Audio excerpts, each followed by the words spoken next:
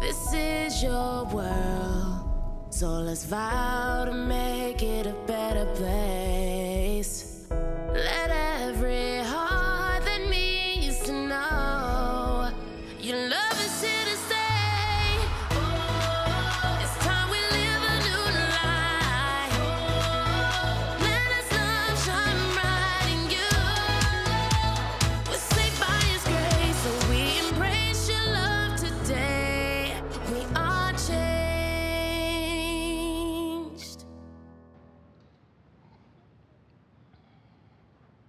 Let's look at something here. Romans chapter 12 and verse 1. Romans 12 and verse 1.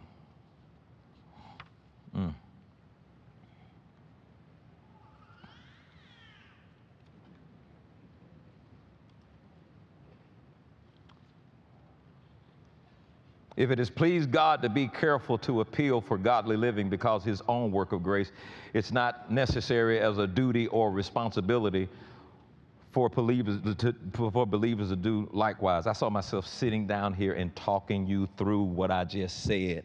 It went over my head. It's something that I'm like, okay, now, if it has pleased God to be careful to make an appeal for godly living, and He makes that appeal because of His own work of grace, is it not necessary as a duty or responsibility, but by His grace, shouldn't the believers do the same thing God just did? Live a godly life based on my work of grace, not based on your duty or responsibility. Well, shouldn't every believer say, I am going to live a godly life based on His grace and mercy, and not as a duty or responsibility? I'm going to live a godly life based on His grace and mercy, and not as my church responsibility as a good Baptist.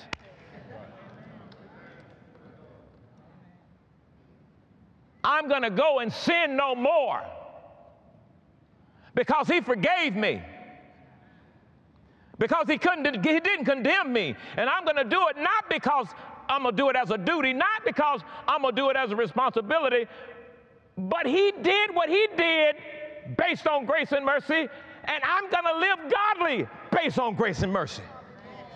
Quit making it your duty and allow the love that you've received to flow out of you and say, I do this because I'm in love with someone who did not condemn me when I should have been condemned.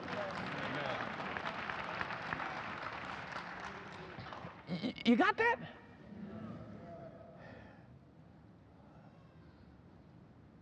Years of careful observation by many people, by all of you. What it shows and reveals is the common practice of using God's appeals, but entirely neglecting His work of grace as the basis for those appeals. Living a godly life. We preach that, but we do not bring into focus. Look at this. Go to Romans chapter 12, verse 1. Look at this. He said in verse 1, and here's what we hear. Present your bodies a living sacrifice, holy and acceptable unto God, which is your reasonable service. That's the appeal. But you completely skip what He provided at the beginning. I beseech you, therefore, brethren, by the mercy of God, present your bodies a living sacrifice. Present your bodies as a living sacrifice. How? By the mercies of God. By the mercies of God, present your body as a living sacrifice. By the mercy and grace of God, do this. Live holy. Live an acceptable life unto God. By the mercy of God, do it. Not by your duty and even not by your responsibility, but by His mercy, I present my body to God. And you can tell that good-looking woman You look good, but you're not good enough for my salvation, because I know somebody who loves me more than you ever will be able to love me, and I choose him. Now you're in a want to place. I want to. I want to. I want to say no to this. I want to say no to that. I don't want to do this thing because everybody's doing it. I understand everybody's doing it. And I know it's a lot of fun because I used to do it. But he has moved on the inside of me. He has rearranged my furniture. The couch used to be here, but it's in the garage right now. I don't know what he's done, but I just don't want that no more, because I've encountered a love and a mercy that blows my mind. I can't even figure it all out, and I want to. That's where he's wanting us to get to. He wanted us to get to the place where we're living the life as a Christian, not because we have to or we'll get burned up in hell, but his mercy and his grace compels us. I want you, God.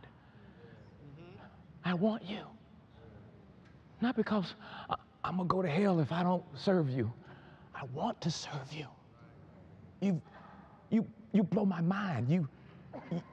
You forgive me when I wouldn't even forgive myself. How many of you have ever been to a thing or whatever in your life, and God was like saying, I've already forgiven you. I need you to forgive you. And a lot of you sitting here right now, you need to look in the mirror every day, and you need to say, look at yourself in the mirror, and you need to say, I forgive you. I know it sounds dumb, but something weird happens when you look in the mirror at yourself, and you're talking to yourself and looking at your reflection, and you say to yourself, I forgive you.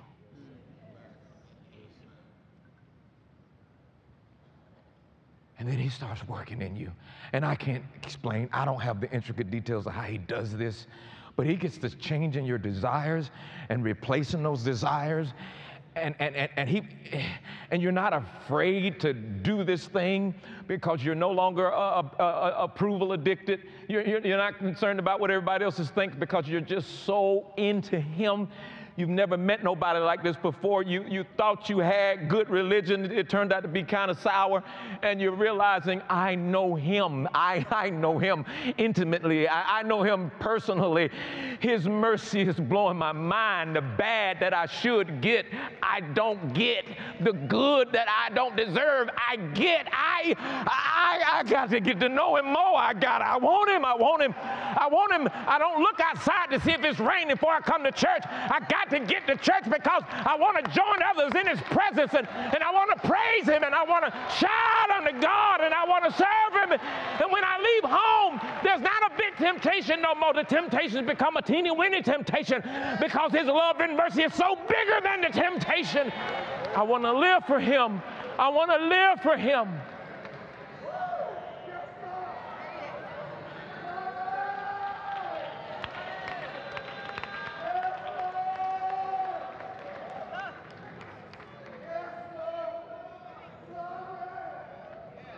Karabashikalaba.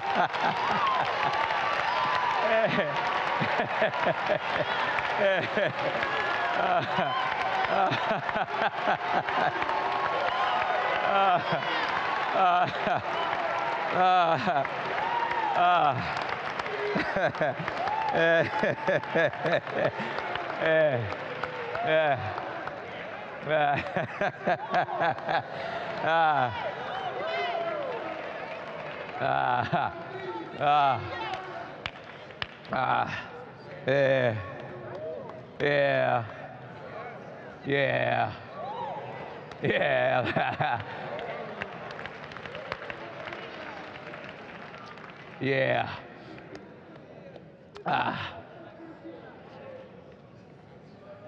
See, some of y'all know what he's talking about. You've been there. You know what he's talking about.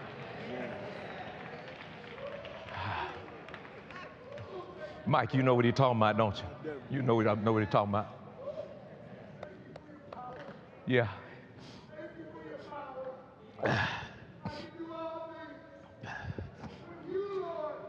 I'm good. Let him preach to me. I'm receiving this. Yeah, testify, brother. I got to testify. I'm good.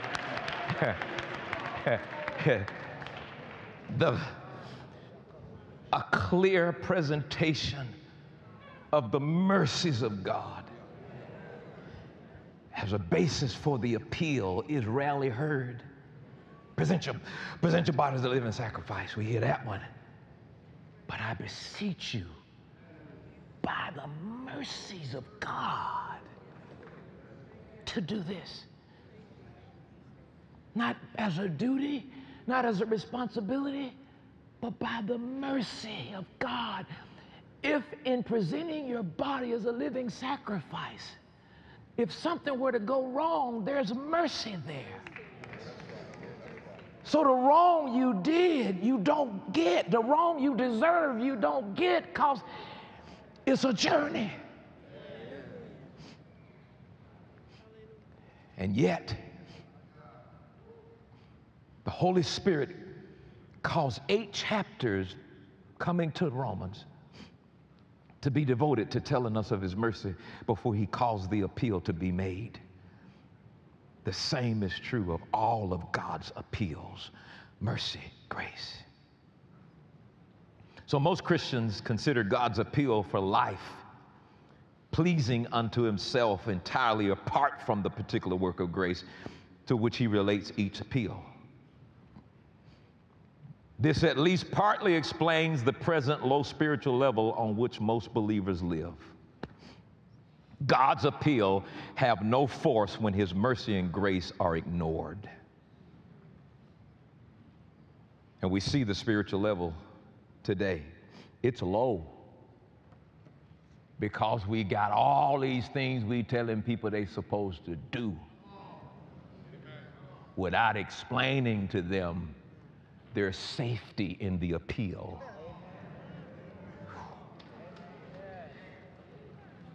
There's safety in the appeal. Man. As God's way of mercy and grace are omitted, this is why you can't do it no more. To omit his mercy and grace, it is natural that man's ways of contributing something to earn God's favor, his grace and his mercy, all of a sudden now we substitute the grace and the mercy that we omit, and then we put in its place our works to try to get it. What we got to do to try to earn it. We replace his mercy and grace with our self-dependence of all the things that we can do. We replace his mercy and grace with our contributions of how God gonna be good to us. And as God's basis of mercy and grace, his works of grace for an appeal are disregarded, the service that follows is often done in dependence of yourself. Man. Now listen to this.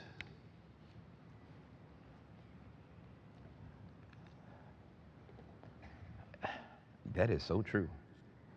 Go to John 3:17. But before you go to John 3:17, and hopefully I can say this again. When God gave the law and man's way go hand in hand. You didn't get that. Man says you got to do this in order to get that. Very today, our whole society says that. So does the law. The law that came by Moses says the same thing. If you do this, then you'll get that.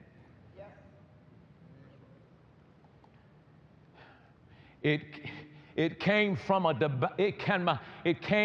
divine plane to a human plane.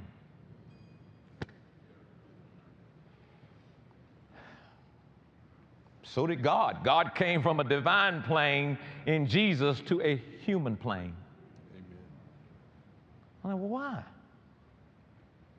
So that I can take the human from the human plane to the divine plane so he can see my mercy and my grace. Amen.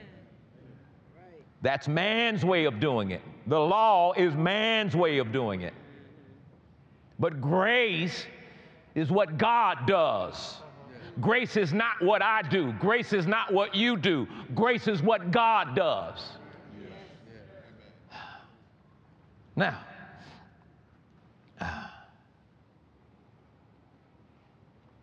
while God is very concerned about keeping the lives of his people free from worldly things, his approach is way different from condemnation. Jesus said in John 3:17, "For God sent not his Son into the world to condemn the world, but that the world through him might be saved, but it's not going to be saved through condemning them." Oh, Lord. Oh, Lord. Did y'all know where I got to go, right? He didn't send Jesus to condemn the world, because you can't get saved from condemning the world. That's why that woman who was caught in an act of adultery, she can't stop sinning through condemnation. And we still condemning people when they come to church and thinking they gonna change through condemnation. Nobody changes through condemnation. Amen. Not for the better, that is. They may change for the worse, but nobody can. It ain't gonna do you no good for you to condemn sinners that come to your church.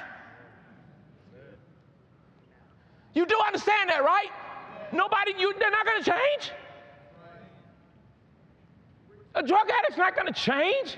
Somebody struggling with their sexuality not gonna change because you decided to condemn them and then get a big amen from the church. That's not gonna change them. They're just not gonna come no more.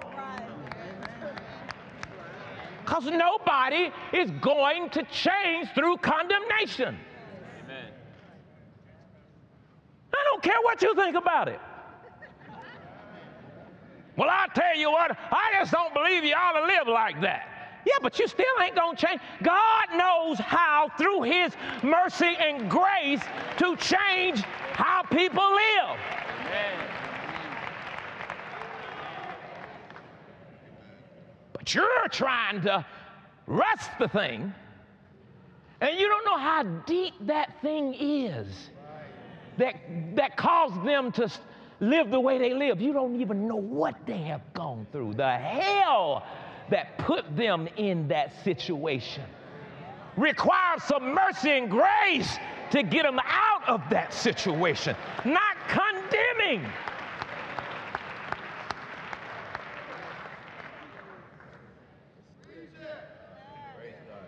Oh, God, Taffy, what was that you saying the other day? And I may be off time to say this, it was just so good. My wife had just been, oh my God, that was so good. I never, ever thought about it. She said, we put so much attention on the married life that we have failed the single life. In the church. We put so much emphasis, almost like we're trying to get somebody to give us a blow pop because we got married. Oh, we're married. And the whole thing was like, go to school, graduate, get married. And I can attest to this. I felt like I couldn't even enter into ministry. I had to get married first in into ministry, because you don't dare go into ministry as a single person. Being single is where you learn how to live a godly life with the mercy of God. And if you learn how to live the godly life by the mercy of God when you're single, then when you get married, then two whole married people ain't got to hear so much about marriage, because they learned how to live life under His mercy and grace when they were single. We treated marriage like it was the solution to all the problems you have in your singleness.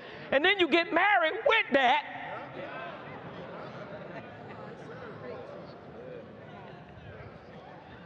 And we should have been encouraging you. Taffy and I wasn't supposed to be no married at no 20-something years old. We ain't know nothing.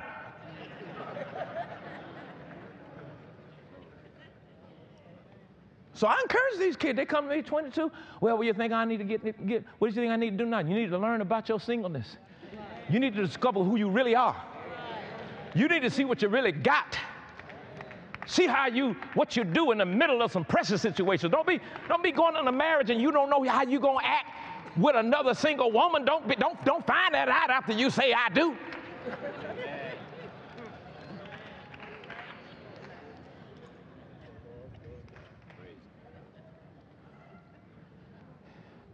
But nobody felt safe doing that, because I'm like, I didn't know if I'd have known that there was some mercy and grace there. But I thought getting married was going to rescue me. And now I'm encouraging people. There's nothing wrong with you. You've been told that you're not complete until you find your, what is it? Find your.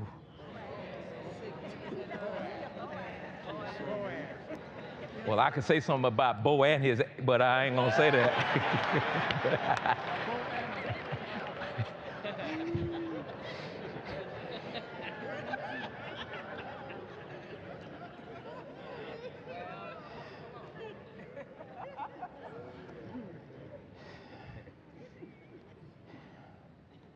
You were told that you were not going to be whole until you found your other half.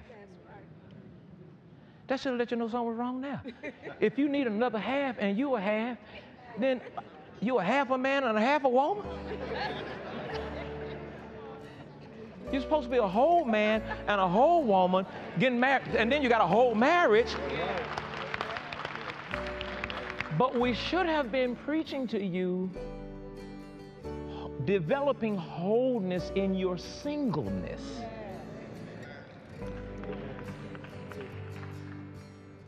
Learning how to depend on God in your singleness.